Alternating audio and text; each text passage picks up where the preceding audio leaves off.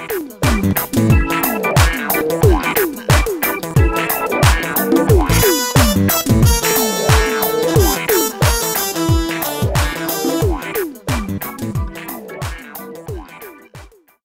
favourite number is 17.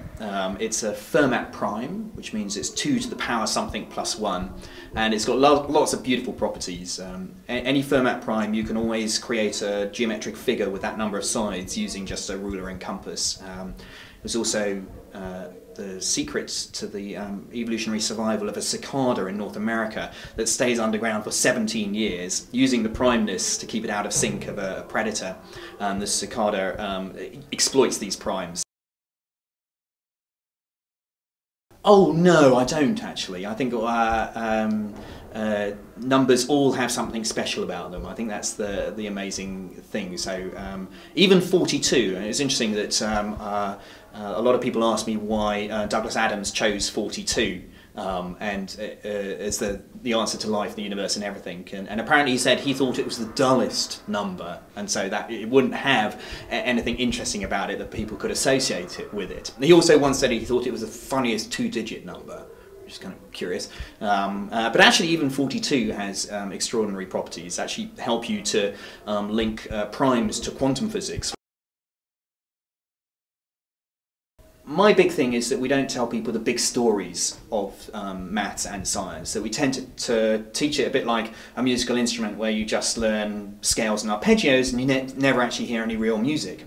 So I think that we should be less afraid of telling kids some of the big theories, which they won't understand all of it, but you know, who understands the whole of Shakespeare, yet we're quite happy to expose kids to Shakespeare. So I think that's what we're missing, is teaching the Shakespeare of maths.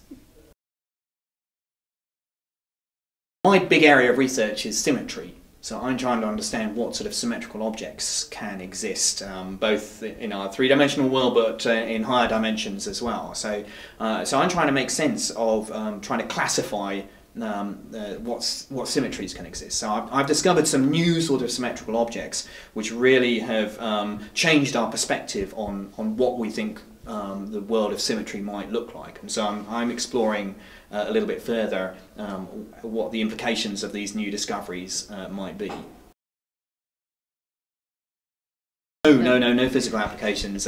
No, I mean, the thing is that most mathematicians do their work because they love discovering new things, surprising things. But that said, there often are surprising real applications. So actually, the discovery of certain symmetrical objects, which were just discovered for the beauty of doing science and maths, actually have been incredibly useful for error correcting codes in telecommunications.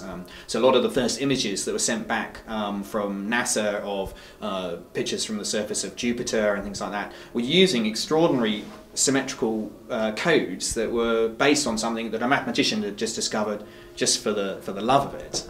So I think that's a great thing, and why maths should continue to be funded at a very sort of blue skies level, because you're going to miss so many things if you just always talk about impact. I think that's one of the frightening things about government at the moment, is that they want to know what the economic implications of something are going to be. And if you limit yourself with that sort of goal, you're not going to discover the things which will have real economic implications.